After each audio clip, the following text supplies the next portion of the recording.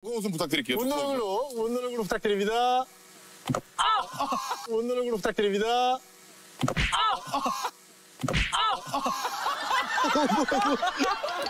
원노력으로 부탁드립니다.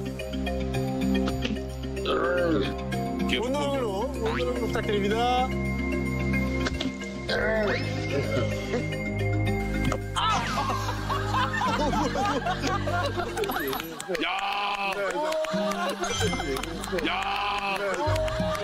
야, 시간차 페이크 공격. 웃어야죠. 딘딘. 자, 이제 김종민 씨 공격. 웃고 있어요.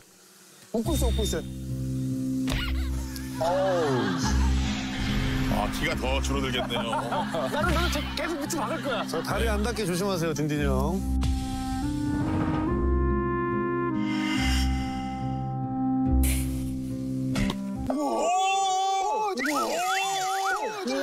보셨어. 자, 이제 개싸움이네요.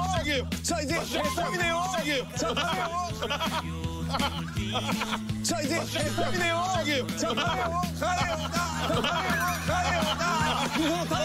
야, 지금 달라.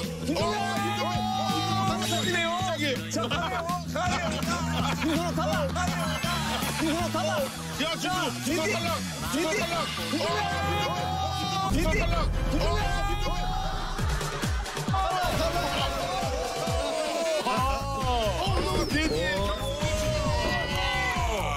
야, 이거 예상과는 완전 다르게.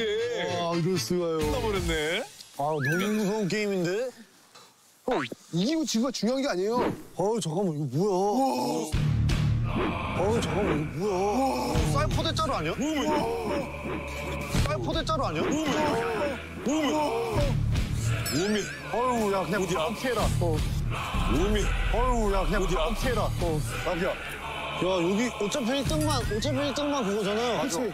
저희도 뭐 맛배기로 한 대씩만 좀 맞아볼까요? 그냥 어느 정도 아픔인지. 느낌으로 한번 봐봐요. 둘 다 너무 무서워. 라비야, 쫄지 마. 그래, 게임이야. 막내 온탑. 저예요? 재훈이 형 가겠습니다. 짧게 쳐. 끊어쳐. 이거 시작인가요? 그렇지. 이거 시작인가요? 그렇지. 기분 약간 나빴어. 시작한 거예요? 아니, 한번 맛을 보라고. 맛만 보는 거죠? 그러니까 이거 한번 맛을 한번 봐주세요, 얘들. 그럴까요? 예. 느낌이.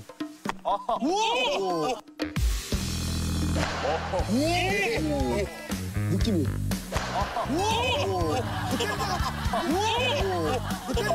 뭐가 이렇게 쑥 날라왔어? 잠깐만, 작전을 바꿔야겠어. 공격으로 싸우면 안 되겠다. 라비야, 이거 균형 감각이다, 균형 감각. 이게 무슨 균형 감각이야. 그냥 누르고 있는데. 아니, 재훈이 형만 방송이 개수가 더 적은 건가? 왜 이렇게 될 수가 있지? 왜 이상해? 무릎이. 이거 뭘 해가 안 눌러 안 올라가네. 돼요, 여기. 여러분, 녹돈입니다, 녹돈. 이제 바로 시작하시죠. 진짜? 목표는 우승! 시작! 무서워, 씨. 무서워, 씨. 작!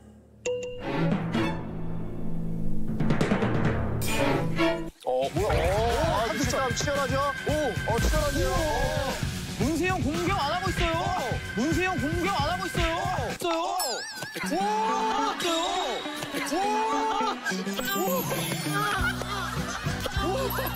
정훈이 거의 다 부르셨어. 지금이야. 형 다 불러냈어. 지금이야.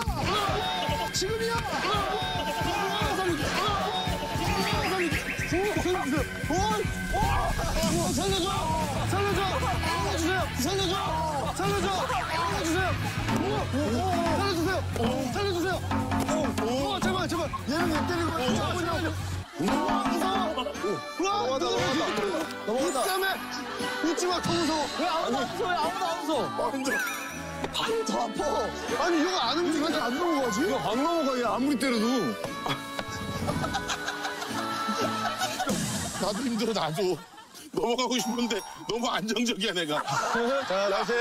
삼겹살이면 이 정도 싸워야 돼. 시작! 거의 다 부러졌어. 정우야 거의 다 부러졌어.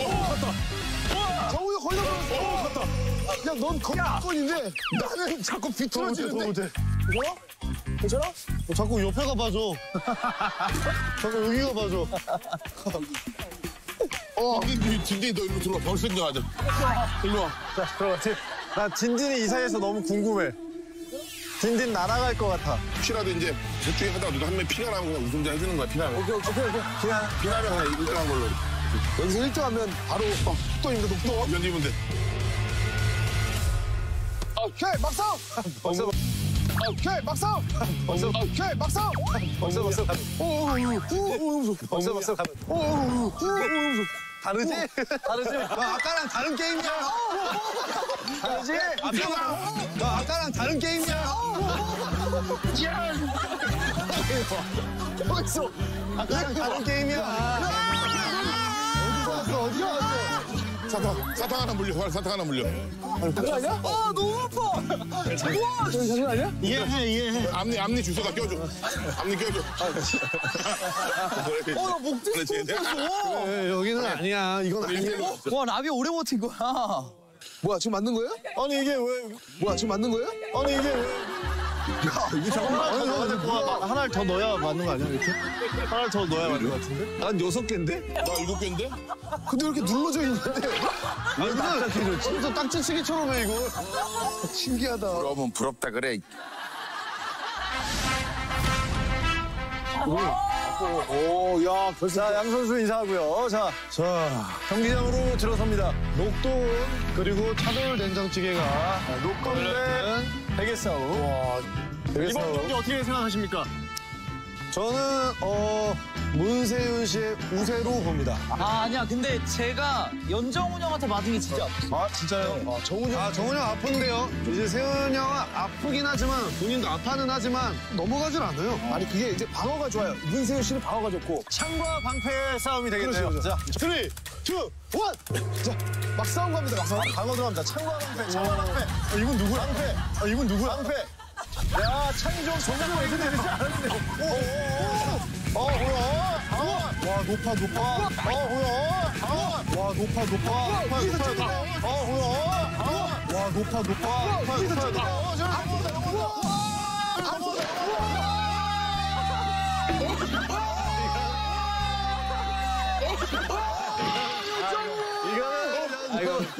이거는 잃었어. 그러면 이렇게 하시죠. 3판 2승인데 제가 1점을 딴 걸로 하시죠. 거기 맞죠? 네, 그렇게 하시죠. 오케이. 알겠습니다. 그러면 이렇게 하자. 3판 2선으로 하고 자리도 한번 바꿔. 오케이. 감사합니다. 낮아지네. 뭐야?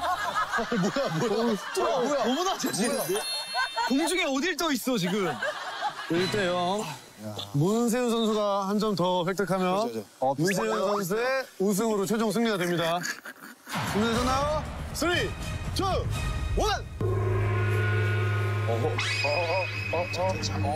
눈치 싸움이. 재빠른데. 왔다. 붙어. 이런 문제 할 때. 넘어가는데요?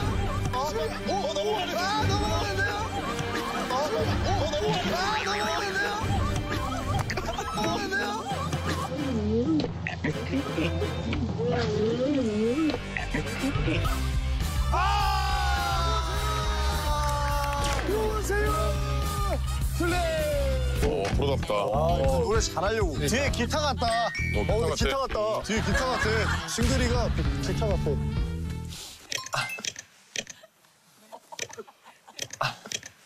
진짜?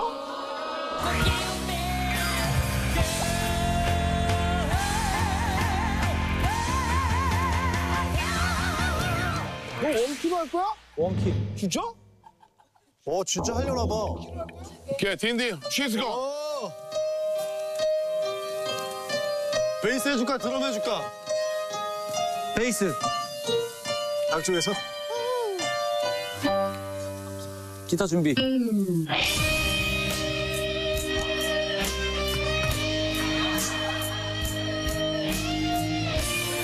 아니, 왜? 호흡을 하면 되지?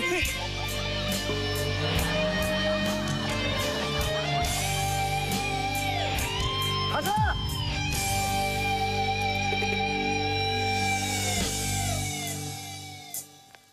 She's gone.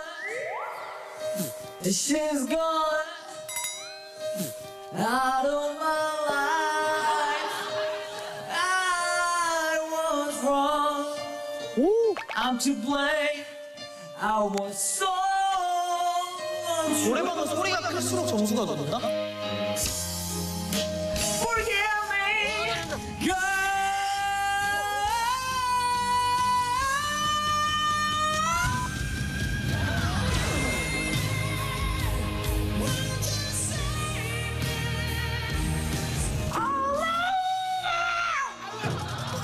자, 1점. 야, 여기까지가 1점이었습니다. 여기까지가. 점수는 84점. 매력이 철철. 중간 낮은 점수 84점. 이미 철철 알았지, 철철. 낮은 점수입니다. 84점. 이렇게 하면 안 돼. 이거 어떡하죠? 이렇게 하면 소리가 너무 터졌어요. 그러세요? 소리가 막 밖으로 터졌어. 마이크로 들어가야죠. 오늘 어떤 곡으로 도전하시겠습니까? 이번에 제가 예전에 실패했던 곡이에요. 실패했던 곡. 네, 이번에 다시 도전을 하고 싶어요. 어떤 곡이죠? 산장 미팅 때. 가는 세월 그 누구가 잡을 수 나 여섯 산장 미팅 때요? 나 진짜 유치원 다닐 때 봤던 거. 야, 이 노래를 부르고 여성분들의 퇴짜를 받았습니다. 어떤 노래죠? 네. 자, 상처가 있는데 어떤 노래죠? 오늘 날려버리면 됩니다, 스트레스.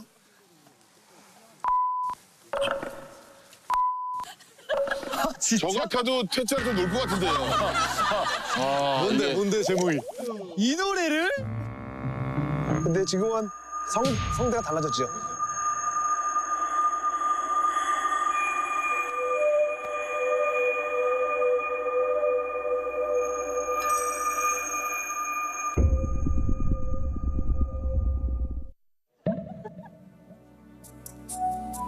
조관우의 느.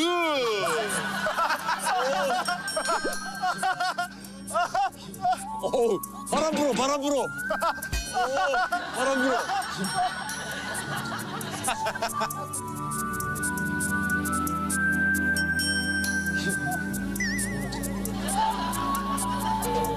하지만 너에게는 별로 중요하지 않았어. 왜냐하면 진정한 사랑은 언제나 상상 속에서만 가능하거든. 난 멈출 수가 없었어. 부담스러워. 영원은 그녀 곁에 내놓고 있었네. 가려진 콘텐츠. 가려진 콘텐츠. 뭐야 이게?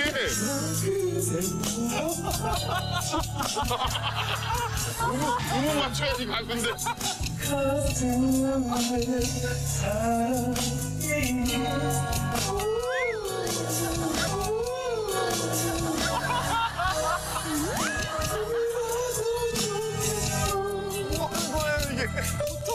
어떻게 가수야?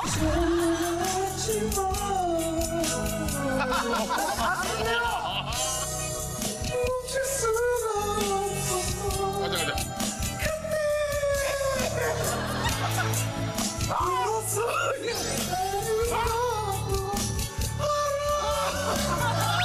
이게 무슨 창법이야? 나는데요. 김종민, 80. 너무 자존심 상해. 와! 너무 자존심 상해. 와! 야, 시승훈과 느비. 이 노래? 같은 위치. 84점. 이 노래? 음정이 거의 안 와, 맞았는데. 진짜. 음정을 멱살 잡고 끌어내리는 순간. 오랜만에 불러가지고. 그때 본인을 버리고 떠나갔던 여인에게 한마디. 오늘 완벽한 무대였는데요. 잘 사세요. 잘 사세요. 잘 사세요. 가슴 잘 사세요. 84점 공동 1등입니다. 야, 이거 점수가 많이 안 나오는데요. 연동근 씨 모셨습니다. 연동근. 저스트 원스 하겠습니다. 저스트 원스. 제임스 잉그램. 누구야? 제임스 잉그램의 저스트 원스. 누구 노래인데? 제임스 잉그램이. 제이슨 잉그램. Just once. 살짝 빠져서 우리 감정 뭐 붙을 수 있도록. 예. 혹시 야. 이 노래 형수님한테 불러준 적 있나요? 형수님한테 불렀던 저스트 원스. I did my best, but I guess my best wasn't good enough. But I guess my best wasn't good enough. Cause here we are back, where we were before. 뭐야. 제일 잘해 왜. Wondering if we are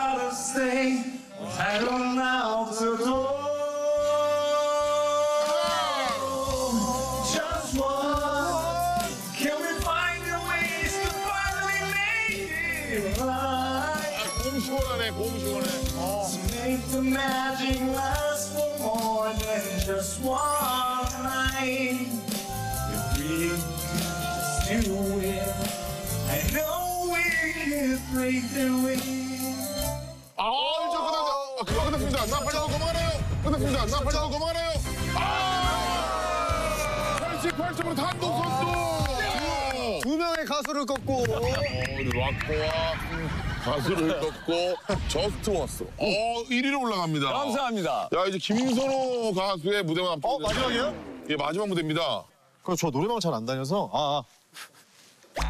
뭐하지? 잠깐만. 자, 랜덤 노래방 아무거나 누르실래요? 그럼 그냥 저작권으로 딘딘 해줘. 그게 웃겨? 웃긴 걸로 가. 그럼. 그런 거 맞지? 가자. 막 나가는구만. 남들이 싫어. 여자분들이 정말 싫어하는 노래인데요. 이거는 뭐 잘 불러도. MR 말고, 그거 말고. 드라마 해야 되는데. 20대에서 40대 여성들이 노래방에서 가장 듣기 싫어한다는 노래. 김재범의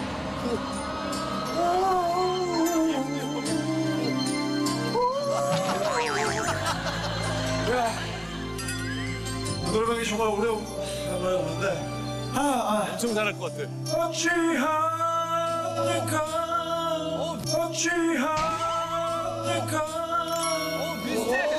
좀 더 가라. 어떻게 할까요? 비슷해. 감히 제가 감히 제일 잘해. 그녀를 사랑합니다.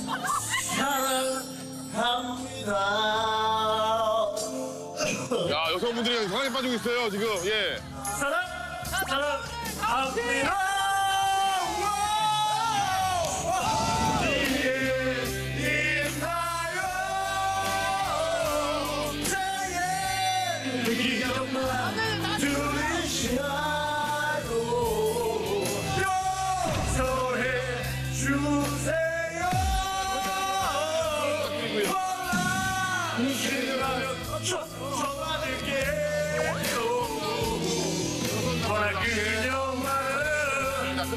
제게 그녀 하나만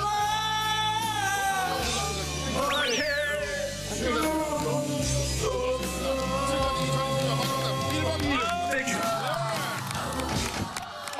야, 맞아, 뒤집나요? 88인치 고정수인데요? 야, 맞아, 뒤집나요? 88인치 고정수인데요? 88인치 고정수인데요?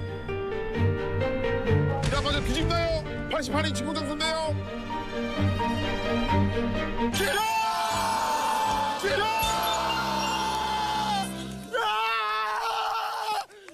9회로 94점을 차지합니다. 야, 이거였어요. 선호 형이 노래로 1등을 하네. 선호가 잠깐 할 얘기 있다면, 선호가 세리머니. 내가 외로울 때면 누가 나를 위로해 주지? 누구지? 그 누구지? 마지막 녹돌의 주인공 김선호가 현재를 차지하는 녹돌으로 이동!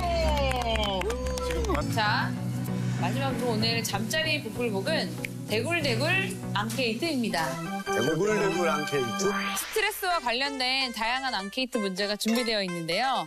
주제를 듣고 앞구르기로 나와서 순위에 해당하는 정답을 맞춰주시면 됩니다. 굴러가야 되는 거예요? 네. 야, 구르기 할 줄 알아? 이거 구르기가 쉬운 게 아니야. 전 뒤로도 굴러요. 굴러봐. 진짜? 넌 뒤로 굴러서 물구나무 설 수 있어. 해봐. 아니, 뒤로 돌다가 물건하면 쓴다고? 네. 이게 되면 넌.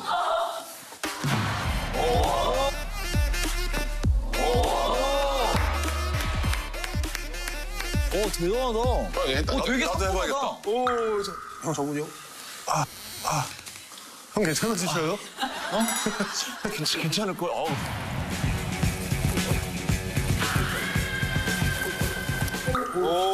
근데 이렇게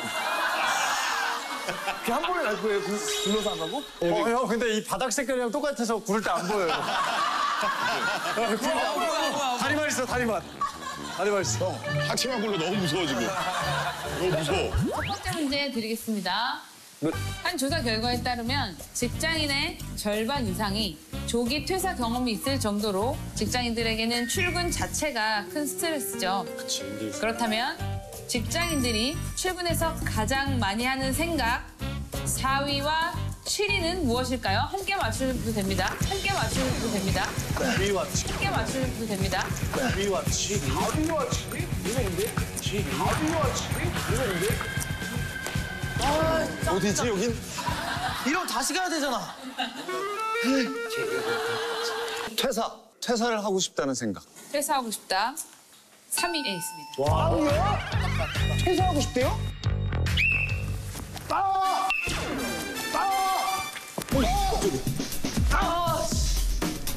이러고 돌아가야 돼? 아니 왜 이래? 아니 왜 그러는 거야? 아, 등 아파. 아 계속 가네. 제가 고위근무 생활을 법원에서 했기 때문에 2년 넘게 거기 출근했는데 그때 항상 이분들이 이 걱정밖에 안 했어요. 정말입니다. 점심 뭐 먹지? 나도 그 생각했어. 점심 뭐 먹지? 이거 정말 그거는- 그 생각 그것밖에 안 해. 아니요. 그건 1위야. 그건 100% 1위야. 오늘 뭐 먹지? 1위. 뭐 먹지? 1위. 1위. 정답 서위입니다. 정답 서위입니다. 맞아요? 맞췄어. 저희 아직 7위가 남아있어서 7위 맞춰주시면 됩니다.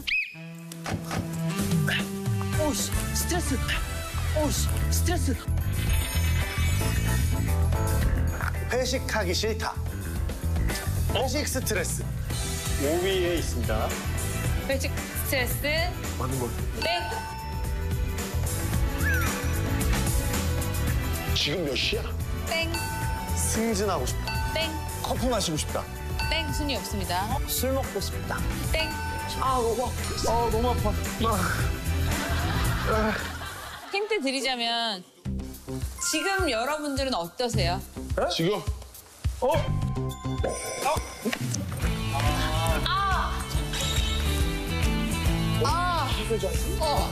집에 가고 싶다. 그래? 아, 형 실망이다. 좋지 않는데 우리는? 지금 집에 가고 싶으세요? 아 너무한다.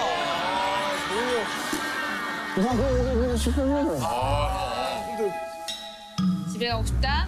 1위야? 1위입니다. 1위입니다. 땡 아니잖아. 땡 아니잖아. 스트레스. 자고 싶다. 이거야. 맞다. 그래 자고 싶지 지금. 맞다. 7위 정답입니다. 나 이거 다음 문제 드릴게요. 이것도 공감하시는 분들이 많을 텐데요. 최근 들어 층간소음으로 인한 스트레스로 호소하는 사람들이 굉장히 그거 많은데요. 진짜 문제 많아요. 가장 듣기 싫은 층간소음은 무엇일지 2위와 4위를 맞춰주세요. 아니 그거 말해도 되나? 이거 말해도 돼요? 뭘 얘기하려고? 야 그거 하게? 무슨 상상을 하는 거야? 야, 무슨 상상을 해? 땡. 아니요 이거 있어? 스트레스. 이게 없나? 와 이거는 진짜 별거 아닌데 이 소리를 굉장히 싫어하는 것 같아요. 핸드폰 진동 소리. 에이 설마. 에이 설마. 땡. 아니요? 머리 아파. 머리 아파. 뭐야? 아니, 망고! 형님, 어떻게 그러니? 아이들 찌는 소리. 있지, 이건 무조건 있어. 이건 3위야. 아이들 뛰는 소리 1위입니다. 넌 계속 1위만 보면 좋아하는 거야. 넌 계속 1위만 보면 좋아하는 거야. 넌 계속 1위만 보면 좋아하는 거야. 의자 끄는 소리. 의자 끄는 소리 진짜 있을 것 같아. 2위 정답입니다. 나이스! 4위 아니고 맞출 수 있어요. 4위. 당연하잖아. 너무 세포다, 너무 세포다. 술 먹고 떠드는 소리. 땡 3위입니다. 무서워. 음악 소리. 땡 6위입니다. 걸어갔어. 여기까지.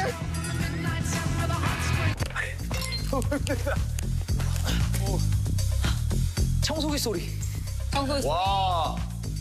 정답입니다. 우리 집에 층간 소음이 엄청나다고요. 야, 실내 시칭 가자. 2점이다.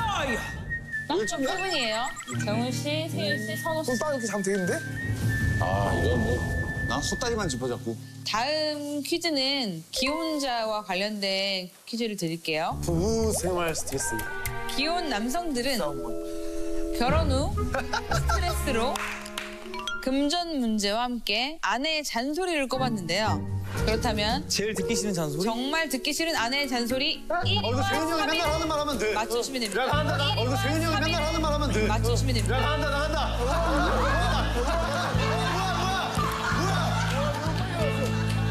와, 우리 이거 진짜 너무 빠르다. 자, 그래 저기 대한민국 기자님들 집중.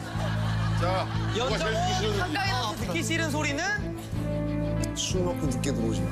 술 먹고 늦게 들어오지 마. 땡 2위입니다. 와, 몰라? 난 오늘 다 피해가는구나. 우리 몇 위 맞춰야 돼요? 1위와 3위입니다. 뭐 양말 뒤집어 놓지 마? 양말 뒤집어 놓지 마. 양말 뒤집어 놓지 마. 그렇게 싫어했어? 세윤아? 땡 4위에 있습니다. 깜짝이야. 야, 양말 뒤집어 놓지 마도 있어? 그럼. 그래서 양면 양말 사야 돼, 양면 양말. 안 뒤집어 놓으려. 양면 양말 이런 거 나면 싸우지 않고 입어줘. 그만 잠 좀 그만 자. 땡, 주는 대로 먹어. 둘째 만들어야지. 땡 순위 없습니다. 진짜 형은 결혼할 가능성이 없다. 진짜.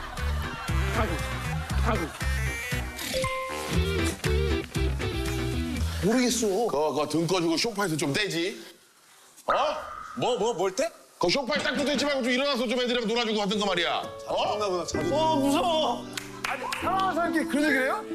땡 5위에 있습니다. 젠장한. 이거 돼요? 너무 아프니까 우리 주말이면 나가서 외식을 좀 하든가. 내가 집에서 주말까지 밥 해줘야 돼. 내가 그런 사람이야. 내가 밥풀이야. 왜 이렇게 대사가 길어? 땡. 뭐지? 옆집 남자는 아주 옆집 남자는 아주 명품 코트에다가 차까지 뽑아주고 손잡고 주말이면 애들 보고. 너 뭐하냐? 너 뭐해? 땡 순위 없습니다. 개. 다 잃었다 나는. 와 최악이야. 야 그냥 밖에 땡땡땡 안녕. 여러분 밖에서 만나요. 이거 형수가 봐도 예 땡땡땡. 애는 나 혼자 키워? 땡. 변기 커버 내리라 그랬지. 땡. 근접하는 땡입니다. 근접해요? 넌 모르는 것 같아. 아주 더러워 죽겠네. 더러워 죽겠어 아주 그냥 방송만 보고 아주 개밥 쉰내가 나서 죽겠네 그냥. 아주 그냥 그 술만 먹고 들어면 와서 씻고 자든가. 아침에 애들이 물을 막 쉰내가 나서 못 들어가고 때 씻고 그래야 될 거 아니야. 더러워 너무 더러워. 있는 것 같아. 정답입니다. 빨리 씻어. 아유 그래도 끝났다. 아직 1위 남아있어요. 힌트 좀 주시죠. 힌트 듣고 갑시다. 이거 완전 문세윤. 아니야, 근데 세훈이 형 거 한번 들어봐요. 야, 세훈이 형 거 나올 것 같아. 집에서 무슨 일이 있는 거야? 세훈이 형, 괜찮아요? 니네 집만 집이야. 우리 엄마는 우리 엄마는 니네 엄마만 니네 엄마 귀해. 형 괜찮아? 우리 엄마도 이제 호강할 때 됐잖아. 형 정신 차려. 형 정신 차려. 이래고 하네. 형 괜찮아? 땡 순위 없습니다. 형 정신 차려. 오케이. 야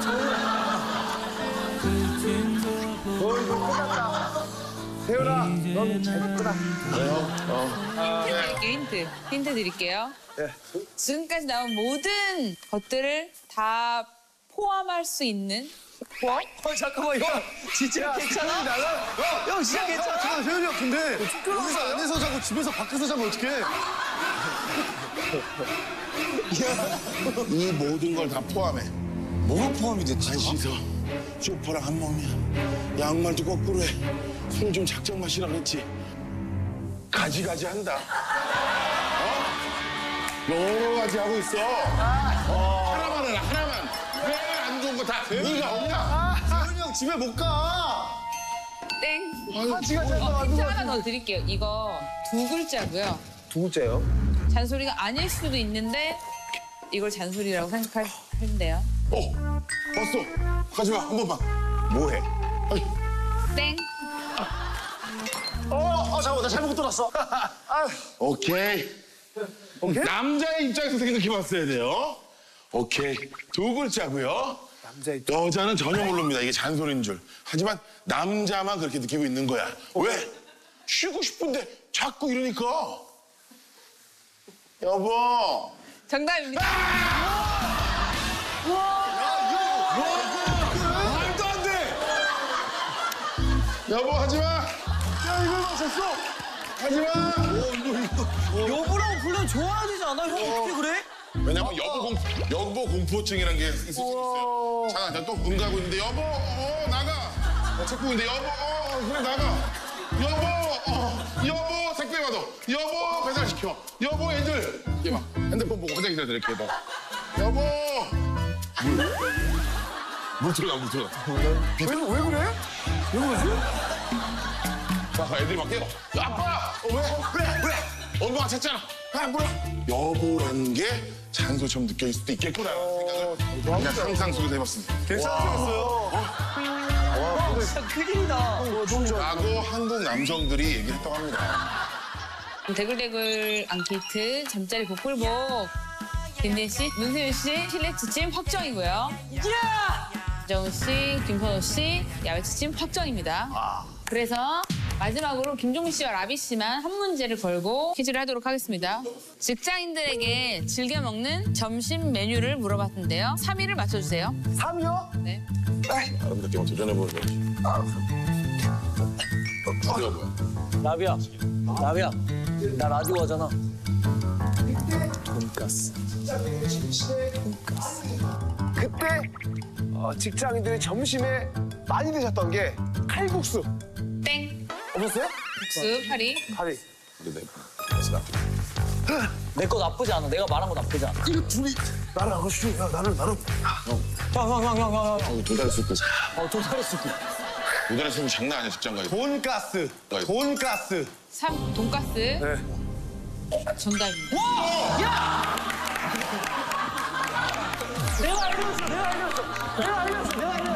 내가 라디오에서 내가 맨날 돈가스 먹거든. 봐봐요, 와. 야, 이 게임 매일 하자. 너무 재밌다. 네, 이렇게 해서 김종민 씨, 김선호 씨, 연정훈 씨, 야외 지침 확정입니다.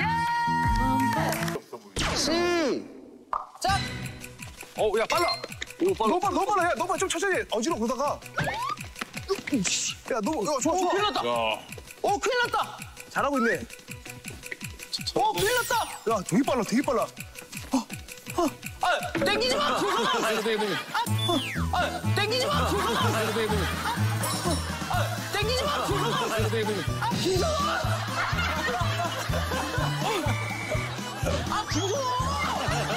잡아야지, 룰이야, 룰. 잡아야지, 룰이야, 룰.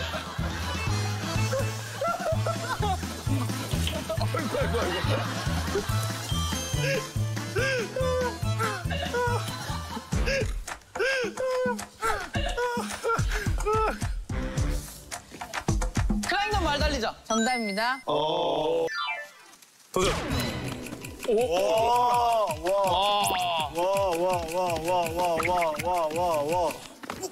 한참 남았지. 살려줘. 너무 어지러워.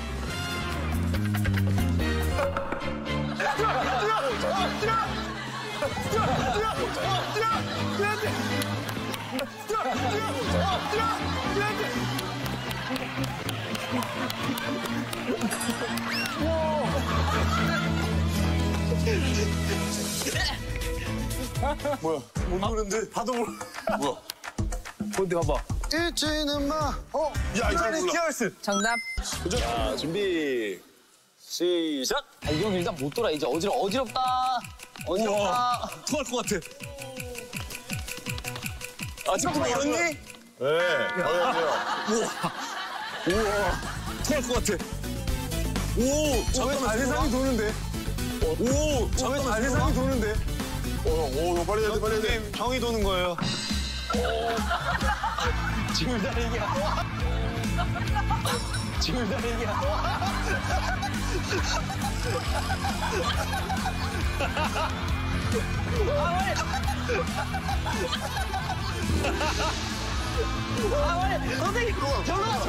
절로 와. 모른다, 이거 모른다. 뭐야? 나도 이거 몰라. 뭐야, 처음 보는데? 이거 몰라요? 몰라? 이게 뭐야? 모르는데? 몰라요? 몰라? 그 누구 노래야? 비둘기다. 그 노래구나. 아니, 내 마음 전해줄 비둘기 어디서 날아와 준다면 종이 진짜 몰라? 어쩌나. 네 마음 알려드릴 텐데 진짜로 불러봐. 외로운 밤이면 밤마다 네 모습 떠올리기 싫어. 나와? 계속해봐. 뭘 계속 나왔어. 나왔는데요? 뭔데? 비둘기야? 몰라? 난 꿈이 있어요. 이걸 누가 불렀어요? 그 꿈을 믿어요. 조피디 땡땡땡. 이순이. 자, 제목은? 땡땡땡. 이순이. 자, 제목은? 땡땡땡. 이순이. 자, 제목은? 몰라? 노래. 몰라? 노래. 다 왔어. 자, 인순이의 밤이면 밤만. 어쩌나? 예쁜 종이야. 밤이면 밤마다. 정답. 그런 노래가 있었어. 국민이 형 그냥 먹고 가네. 연동 씨 기록은 2분 33초입니다. 항상 이분이네. 나 제자리에서 할 거야. 그래. 진짜? 제자리에서. 나 점프 안 가. 나 제자리에서 할 거야. 통으로 갈 거야. 오케이. 이렇게. 바로 이렇게. 시선 같이. 시선 같이. 같이. 좀만 제가 부좀 봐봐. 오케이. 이 정도 돼야지. 너무 안 되지, 무슨 소리야. 같이 가봐 그래, 너 팔! 무슨 소리예요? 형, 잘하는 사람이 반칙을 하려고 또 그래. 수박에 이어서 레전드 탄생하나요? 봐봐, 진짜 농담이 아니라 제가 예전에 잭댄스 했습니다. 알겠습니다. 죄송한데 이거 안고 하셔야 됩니다. 맞네. 박수 안 됐구나. 맞아. 네. 왜냐면 이게 노래이기 때문에. 아니, 한 번만 해. 한 번만이 아니고 이거. 내가 시선을 쳐야 되네. 시선을 못 쳐요. 아니, 그게 어쩔 수 없잖아요. 내가 시선을 못 쳐. 진짜 예, 쳐. 안타까운 마음으로 안고 룰대로 하시는데. 진짜. 너무 싫다해. 인터넷에서 아니면 얘를 파트너라고 생각하고 이러고 안고 들면 돼. 그렇지. 백조의 옷으로 한다 생각하고. 도전 외쳐야 돼. 도전!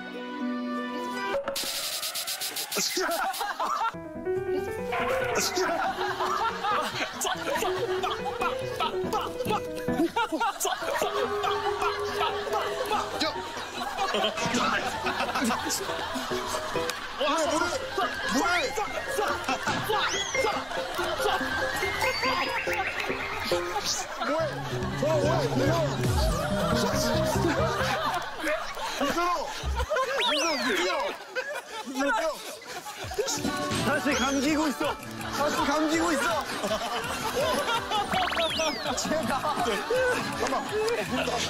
야, 좋아요. 시간이 갑니다, 시간이 갑니다. 봤다. 봤네. 싱글. 하늘은 파랗게. 이거 뭐지? 하늘은 파랗게. 실바람도 불어와. 이거 뭐지? 이선희 선배님의 인연이. 서울역. 대한민국 하늘은 파랗게. 파란 꿈이 드리움 푸른 언덕에 화개 감고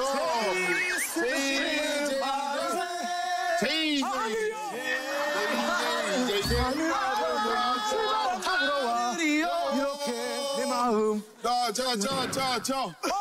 이선희 선배님의 외로운 밤이면 밤마다 네 모습 떠올리기 이선희 선배님 노래 중에 싫어 희미한 전등불 밑에 항상 그대를. 하늘은 파랗게 실바람도 불어와 내 마음 이렇게 실바람도 불어와 내 마음 부푸는 내 마음 실바람도 불어와 힌트 몰라. 우와, 보석이 오니까 정말. 우와, 힌트를 주고 싶어도 난 모르겠네. 이만 안 왔어도 정말. 우와, 정말. 아름다운 가사 정답